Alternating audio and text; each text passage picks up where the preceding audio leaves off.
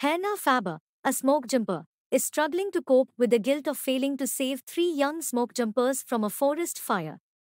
She is assigned to a fire lookout tower in Park County, Montana, where she is supposed to keep an eye out for fires and alert authorities when necessary. Meanwhile, Owen Castle, a forensic accountant, discovers that his boss and his family were murdered, and he fears that he and his son, Connor, are next on the hit list.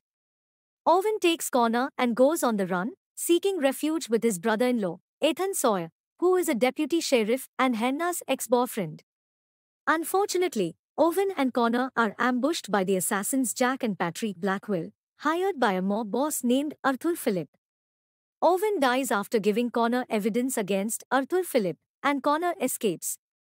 Hannah discovers Connor while patrolling the area and takes him to her tower to seek help. However, the Blackwells are on their trail, and they start a forest fire to distract the authorities. They go to Ethan's house looking for Connor but are unable to find him. Ethan returns home with the sheriff after his pregnant wife, Allison, alerts him that something is wrong. However, the Blackwells kill the sheriff and force Ethan to guide them through the woods.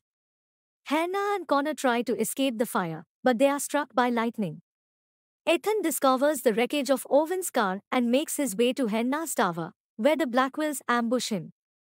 Ethan is injured, but Hannah and Connor manage to escape. Allison tracks down the Blackwells and starts shooting at them, killing Jack. Patrick goes after Hannah and Connor, but they manage to escape. In the end, Hannah injures Patrick and leaves him to burn to death in the approaching fire. Allison and Ethan are trapped in the tower by the fire and hold each other while waiting for the end. Meanwhile, Hannah and Connor escape by jumping into a stream and watching as the forest burns around them.